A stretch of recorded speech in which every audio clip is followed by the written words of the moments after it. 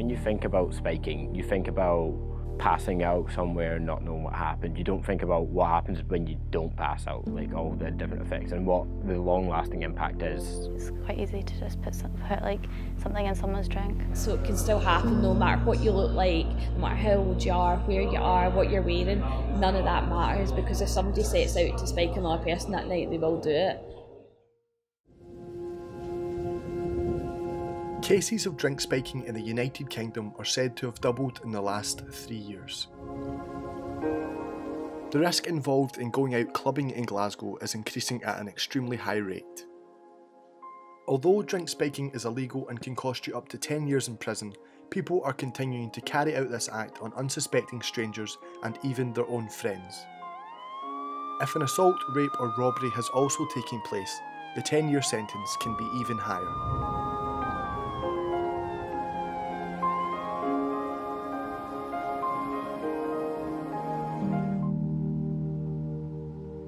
The police came to my mum and dad's door like 6:30 and told them that I'd jumped from the window. So they kind of like said it was suicide, which is totally not anything that my mum and dad or I would consider doing. So when they heard that, they thought they were just like shocked. Yeah, we thought she was dead. Like she was unresponsive and there was like blood trickling out. We didn't like, yeah. Honestly, we thought she was dead for like the first couple minutes, and we were like. We knew that if we got like ambulance stuff there quick enough, it'd probably be okay and she'd have a good chance of recovering. And it was really when she regained consciousness that we were able to like breathe out, like relax a bit, because we actually knew she was not completely dead. Date rape drugs are used on unsuspecting victims across Glasgow every week. The 3 most common date rape drugs are Rohypnol, GHB and ketamine. They are usually odourless and have no taste or smell, which make them easy to slip into anyone's drink without notice. Drink spiking can cause harmful effects such as hallucinations, sedation, increased heart rate and paranoia that could lead to extreme injury or even death. Figures on drink spiking have increased in the UK by 110% since 2015, and this is only the reported cases. With the use of these drugs on the rise, the question is raised on how do we stop innocent people from being spiked. ALIX Taylor is a university student in Glasgow who had her drink spiked whilst on a night out with friends. This resulted in devastating injuries. If it wasn't for Alistair Murray and others who heard Alex screaming, the end result for ALIX Taylor and her family could have been much more severe. She is lucky to still be alive. I think some guy was kind of being weird just before I left. He was kind of being quite aggressive as well, which caused me to like freak out, and I literally just like bolted. I just left, which usually isn't me. Like I was not made for a night out. I would just usually get on with a night out and be fine. So I went home. I can't remember getting home, and then my flatmate like let me in, and I was like telling her what had happened, but I can't remember telling her anything. I literally just remember like 2 seconds speaking to her, and then she put me to bed. We just like passed Charing Cross, and we heard like someone shouting for help. We like got a bit further along, and we saw her like squatting on the window ledge sort of, and like at the time she was like completely naked, like no shoes, no socks, no nothing, and she seemed distressed from what was in the room. So at the time we thought it was some sort of like sexual assault or something, and she was trying to get away from it. So we were like, all right, we need to do something here. I don't think like people realise how bad it could actually get, and it kind of sent a good message that like if your friend is in that situation or if she thinks she's been spiked, like you need to make sure you actually like spend the night with her instead of just like leaving her and like going to sleep, because it's like after that like, I jumped out the window, like you would never think that could happen. I was meant to be going home with my flatmate because she was working that night, but I didn't tell anyone I'd left. I didn't tell my friends I was with. I just left. I started trying to climb, and we were like just talking to her, trying to keep her calm.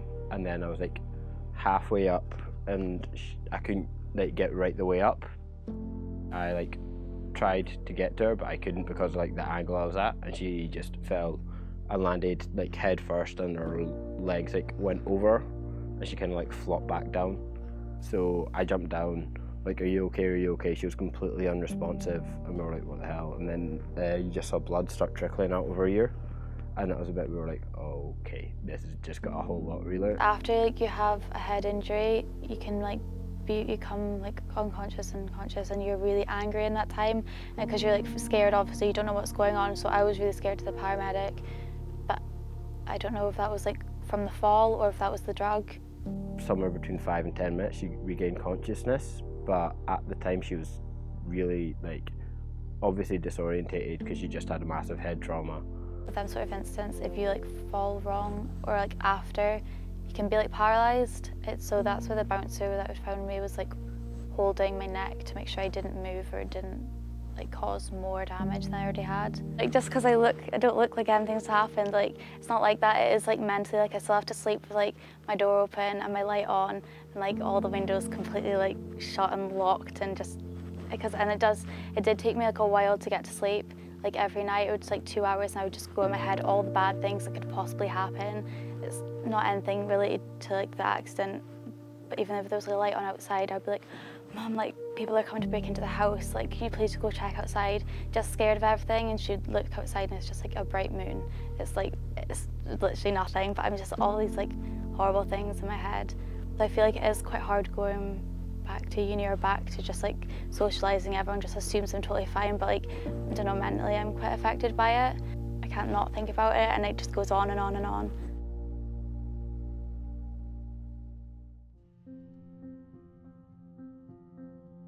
Following the outpouring of shock and support on social media from thousands of members of the public, ALIX Taylor was then invited onto ITV's daytime magazine show This Morning, along with her sister ELLIE, to reflect on what was for her a terribly horrific ordeal. CARA TEVEN, a 4th-year law student in Glasgow, learned that her friend had been spiked on a night out, which prompted her to create the Facebook campaigning group Girls Against Spiking, which aims to promote the continued use of attachable protective lids on drinks throughout student unions and other venues in Scotland. Girls Against Spiking is a Facebook campaign that's aiming to put lids on cups in any busy space where people are consuming alcohol. So anywhere where there's a crowd, there should be a lid on cups. Obviously that would be the end goal, but just now I'd like to, if I could have a map of Glasgow and have 5, 6, maybe 7 places where people can make a conscious choice to go there, knowing that their drinks will be safe and they'll be safe. So ideally I'd like all the unions in Glasgow to participate in it. So obviously Strathclyde Union already does, but I'd like Glasgow CARA Union to do it, and the 2 unions at Glasgow before moving on to the other unions across Scotland, because I get people messaging me saying, you know, I feel unsafe in my union, and I'd really like you to get them to participate in the campaign. So that's definitely the next step. Strathclyde Union, they decided within a day that they were going to do it, and within a week they had already implemented it and it was in place, so they were incredibly supportive. I do just think it's down to people being busy rather than them not being supportive of the issue, but I am determined to get more people to listen. This has only really been in the works for about a month, but the response has been incredible. It's got 3,500 likes now, and it's just grown all the time, and the support I've had for everybody has been amazing. I've learned more about spiking in the past month since setting up the page than I ever knew before. I knew it was a massive problem. I'd heard loads of stories about people getting spiked, but I've only since learnt that it's a massive thing in the gay community. I didn't realise as many men get spiked as they do, how men can get accidentally spiked when they drink their girlfriend's drink that's meant for them. I learnt that spiking's grown. It's trebled in the past year in Scotland. The figures have grown by 137%. So I've definitely learned more about the scale of the issue, and it is just immense, it's just massive.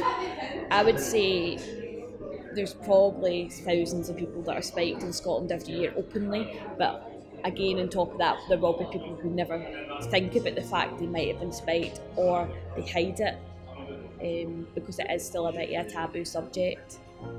People don't want to say they've been spiked because it leaves them open to people saying, no, you were just too drunk, you didn't keep an eye on your drink. When I was doing the interview, people were like commenting, like tweeting, saying like, oh, this never happened, like look, she's like smirking, like all this sort of stuff, and I was like, I was just trying to like not look media on TV, like it is, I don't know, it wasn't that at all, like it has happened. It's like crazy for people to think that I've like made that up or that's not happened. It's the same with everything, but there's no one person you say, oh, they look like they spike people's drinks. It's so common now, groups of boys do it till they're boys because they think it's funny, and that's something I've been more aware of since starting the campaign, and since it happened to my friend, I thought, you know, like, no matter who you're with, if you're with your boyfriend, if you're with a group of pals that you feel really safe with, it can still happen.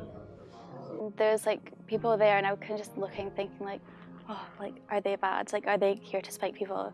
And I can't help but think like that. I'm sure they're not, they're probably just there for a night out, but you kind of think like, well, I'll watch my drink, or I'm not leaving the table in case, I don't know, someone does put something in it.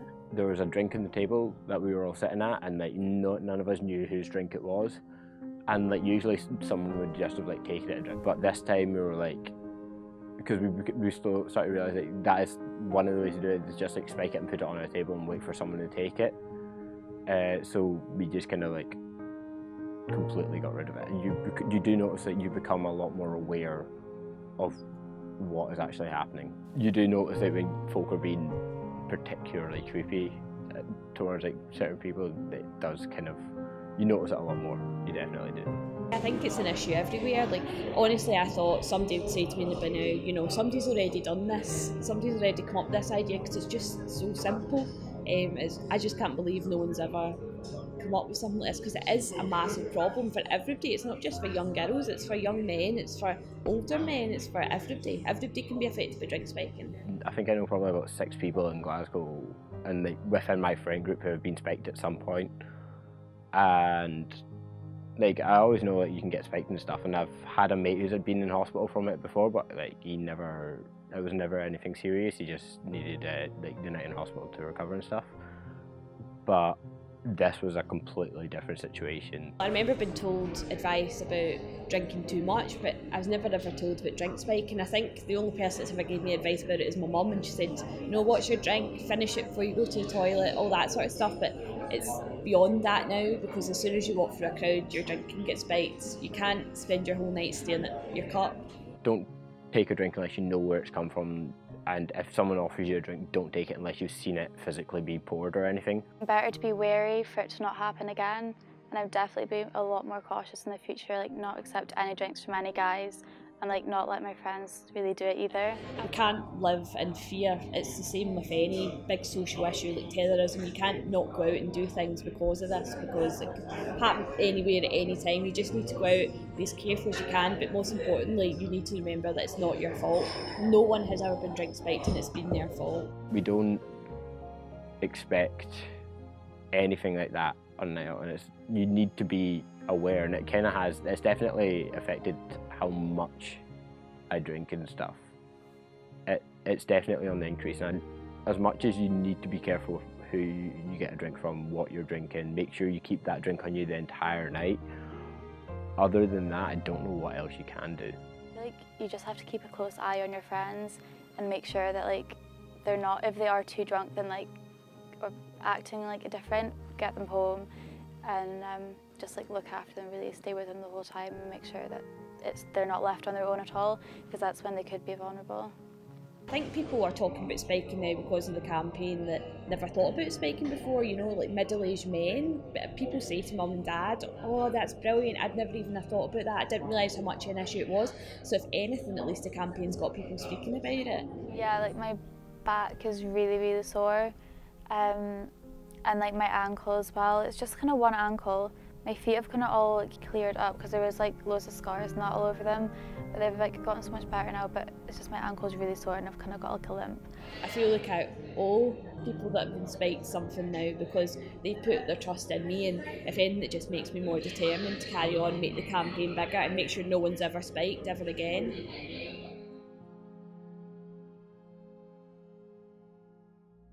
With so little drink spiking related incidents being officially reported in Scotland every year, it is difficult to fully grasp the scale of the issue.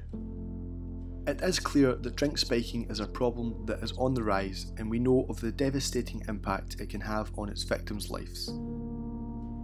Therefore, we must ask ourselves, is drink spiking a social issue we can eradicate for good, or is it something we must continue to live with, in constant fear of it happening to someone we know and love, to then be faced with the very real possibility of life-changing or indeed fatal injuries.